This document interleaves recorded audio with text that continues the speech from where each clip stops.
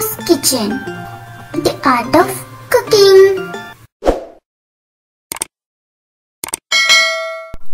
Hi friends, ഇന്ന് ഞാൻ വന്നിട്ടുള്ളത് ഒരു അടിപൊളി പായസത്തിന്റെ റെസിപ്പി ആയിട്ടാണ്.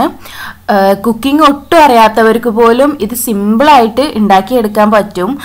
ഈ റെസിപ്പി എനിക്ക് ഒരു വാട്സപ്പ് ഗ്രൂപ്പിൽ നിന്നാണ് ഞാൻ ഫസ്റ്റ് കണ്ടത്. അപ്പോൾ ഇത്ര വലിയ ടേസ്റ്റ് ഒന്നും ഉണ്ടാവില്ല എന്ന് കരുതിയിട്ട് ഞാൻ ഇഗ്നോർ ചെയ്തിരുന്നു. പിന്നെ 2-3 ഗ്രൂപ്പിൽ ഇതേ സെയിം റെസിപ്പി തന്നെ വന്നു. പിന്നെ അങ്ങനെ കാക്കോന്റെ ഫോണത്തെ ഗ്രൂപ്പിലും വന്നപ്പോൾ പിന്നെ എന്താണെങ്കിലും കാക്കോനെ അത് ചെയ്തേ മതിയാവൂ, ടേസ്റ്റ് ഉണ്ടാവില്ല എന്ന് കരുതിയിട്ട് ഞാനത് മാറ്റി നിർത്തിയിരിക്കുകയായിരുന്നു. പക്ഷെ ചെയ്ത് നോക്കിയപ്പോൾ നല്ല ടേസ്റ്റ് ഉണ്ടായിരുന്നു. എനിക്കത് ആക്സെപ്റ്റ് ചെയ്യാനേ പറ്റില്ല, അത്ര ടേസ്റ്റ് ഉണ്ടായിരുന്നു.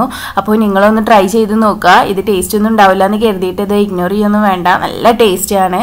അപ്പോൾ നമുക്ക് ഡയറക്റ്റ് വീഡിയോയിലോട്ട് പോകാം. അപ്പോൾ ആദ്യം നമുക്ക് ഏത് പാത്രത്തിലാണോ പായസം ഉണ്ടാക്കി എടുക്കുന്നത് ആ ഒരു പാത്രം എടുക്കുക. എന്നിട്ട് അതിലോട്ട് ഒരു 2 ടീസ്പൂണ് നെയ്യ് ചേർത്ത് കൊടുക്കാം.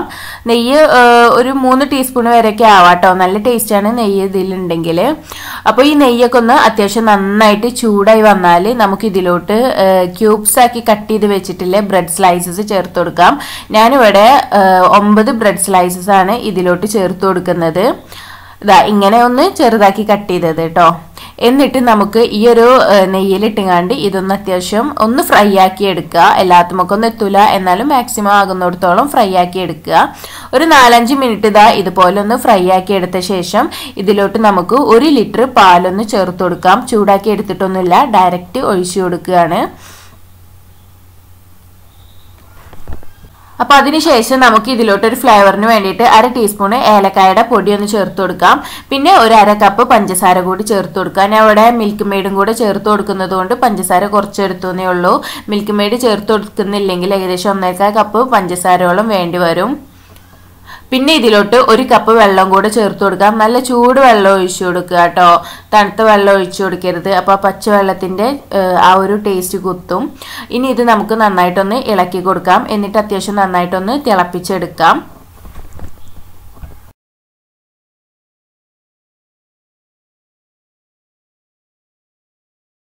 അപ്പോൾ ദേ ഇതിവിടെ തിളച്ചുകൊണ്ട് നിൽക്കുന്നുണ്ട്. ഒരു 10 മിനിറ്റ് ഇതങ്ങനെ കിടന്ന് തിളച്ചോട്ടെ കേട്ടോ. ലോ ഫ്ലെയിമിൽ ഇട്ട് വെക്കുക. പിന്നെ ഇപ്പുറത്ത് കുറച്ച് പാല് ചൂടാക്കാൻ വെച്ചിട്ടുണ്ട്.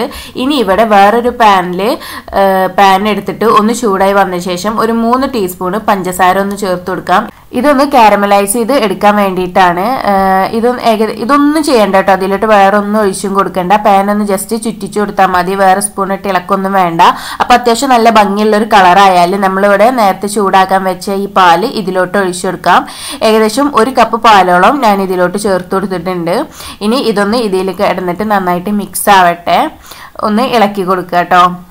അതിനുശേഷം നമുക്ക് ഈ ഒരു നമ്മളിവിടെ നേരത്തെ റെഡിയാക്കി വെച്ച ഈ ഒരു പായസത്തിലോട്ട് നമ്മൾ ഈ ഒരു മിക്സ് ഒഴിച്ചു കൊടുക്കാം, കാരമലൈസ് ചെയ്ത ഷുഗറും പാലും കൂടെ. എന്നിട്ട് നന്നായിട്ടൊന്ന് മിക്സ് ചെയ്ത് കൊടുക്കുക. ഇനി ഒരു 2 മിനിറ്റും കൂടെ ഒന്ന് ലോ ഫ്ലെയിമിൽ വെച്ച ശേഷം നമുക്ക് ഈ ഗ്യാസ് ഓഫ് ചെയ്യാം. പിന്നെ ഇതിലോട്ട് വേണമെന്നുള്ളവർക്ക് ഒരു നുള്ളു ഉപ്പും കൂടെ ചേർത്ത് കൊടുക്കുക കേട്ടോ. ഞാൻ ഉപ്പൊന്നും ചേർത്ത് കൊടുത്തിട്ടുണ്ടായിരുന്നില്ല. ഇപ്പം ഞാനതൊന്ന് പറയുകയാണ്, വേണമെന്നുണ്ടെങ്കിൽ ചേർത്ത് കൊടുക്കാം, ഇല്ലയെന്ന് കരുതിയിട്ട് കുഴപ്പമൊന്നുമില്ല. അപ്പോൾ ഇതിവിടെ റെഡി ആയിട്ട് നല്ല കറക്റ്റ് കൺസിസ്റ്റൻസി ആയിട്ട് നല്ലൊരു അടിപൊളി പായസം ഇവിടെ റെഡി ആയിട്ടുണ്ട്. ഈസി അല്ലേ റെഡിയാക്കി എടുക്കാൻ, ആർക്ക് വേണമെങ്കിലും എത്ര സിമ്പിളായിട്ട് ഉണ്ടാക്കിയെടുക്കാൻ പറ്റും. ഇത് ഒരുപാട് പണിയോ കാര്യങ്ങളോ ഒന്നുമില്ല, നന്നായിട്ട് ഒരു മീഡിയം തിക്നെസ്സോട് കൂടിയിട്ട് തന്നെ നമുക്കിത് കിട്ടും. അപ്പോൾ ട്രൈ ചെയ്യാൻ പറ്റുന്നവർ എന്താണെങ്കിലും ഒന്ന് ട്രൈ ചെയ്ത് നോക്കുക, എന്നിട്ട് ഫീഡ്ബാക്ക് അറിയിക്കുക. അപ്പോൾ വീഡിയോ ഇഷ്ടപ്പെട്ടെങ്കിൽ ലൈക്ക് ചെയ്യുക, ഇഷ്ടപ്പെട്ടിട്ടില്ലെങ്കിൽ തീർച്ചയായിട്ടും നിങ്ങൾക്ക് ഡിസ്ലൈക്ക് ചെയ്യാം കേട്ടോ. പിന്നെന്താ കമൻറ്റ് ചെയ്യാൻ മറക്കരുത് കേട്ടോ. അപ്പോൾ ശരി, താങ്ക് യു.